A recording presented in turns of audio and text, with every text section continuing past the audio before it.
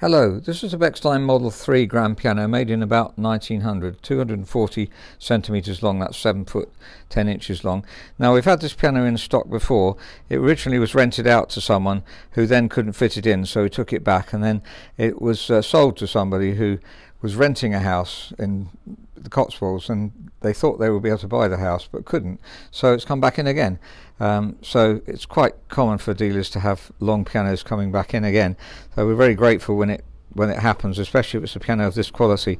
The person who rented it out was so enthusiastic about the piano and so disappointed that he couldn't have it. He was a concert pianist standard, at least near that, and certainly appreciated the piano a lot.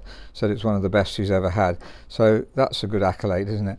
And anyway, I believe it's also extremely good piano. Just looking around the case, because having been out twice, you've got slight marks on the music desk here. We can't take those off very easily, so you would still have slight marks there. We have improved them a lot already, and you can see there the desk is fine. The felt's a little bit, we'll probably be able to improve that slightly. So you can see it's had music on, and the felt's slightly worn as a result. And here, this one too, you can see music's been on it. So apart from that, I think the piano is pretty pristine, and certainly such a beautiful restoration. We're very encouraged by that. Now it's got ivory keys, and they're absolutely in perfect condition. None of them has come back off and been stuck back on, and really as good a set of ivories as you could possibly get. I've talked about this piano on a previous video. It was in a big church building, so it sounds very different from what it does now, but the things like the tied action's been replaced, as we do on these Bechstein grands when we fully restore them. And the hammers, let's have a look at how much wear it's had since it's been out. So you can just about see the marks on the hammers. So I would say it's been played in a way the tone is better once the piano's been played in. You can see, if you look carefully, it's the soft pedal's been used, because there's 3 main marks and then you can see some small marks. So the unicorda pedal's been used by the pianist as well. These are top quality Arbel hammers. So we've just made another worksheet to see if there's any other work that might need doing, and there's dampers a little bit on the late side in the bass area, we felt, and just some fine regulation. So for instance, this damper here, that's probably 2/3 is the maximum. It's about 3/4 of the way to the string, which means the damper's not lifting off that far. It's working fine, but it should be lifting a bit earlier, I think. Our key weighting's almost perfect, as good as we will get, so that's encouraging. Nothing to do on the key weighting side, as there usually is. Little bits of bright keys here and there, bright notes. Just comparing the tone with some other pianos in the shop.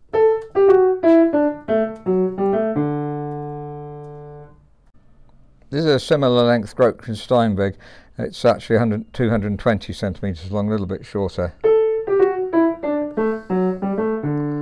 This piano was made in 1923 and fully restored as well. And the new Fouric, 179 centimetres long.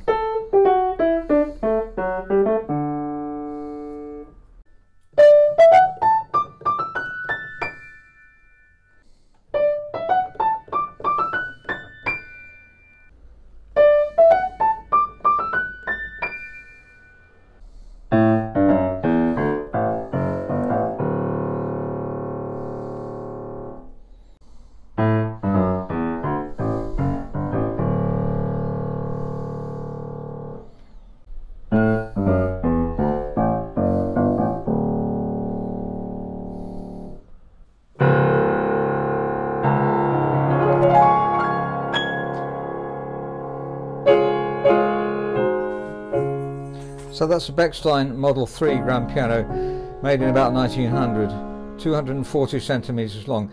It was in a concert venue when I last recorded this, so obviously that's a very different acoustic.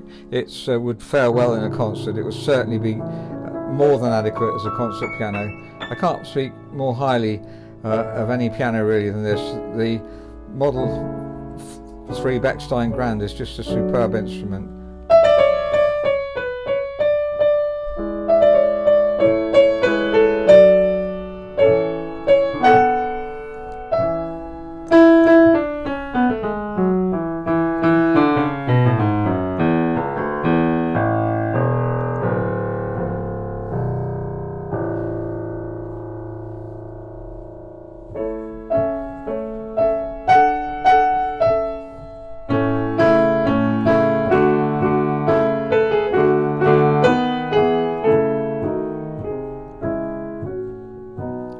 has tremendous dynamic range.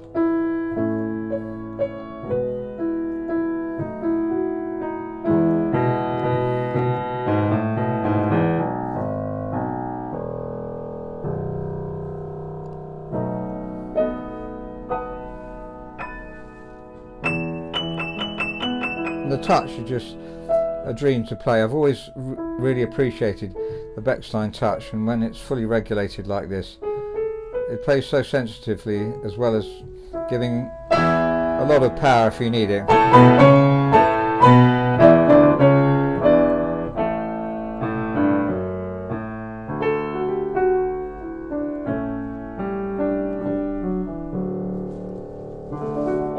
So if you're interested in the piano, please let us know. info@robertspianos.com. That's info@robertspianos.com. Thank you very much for listening.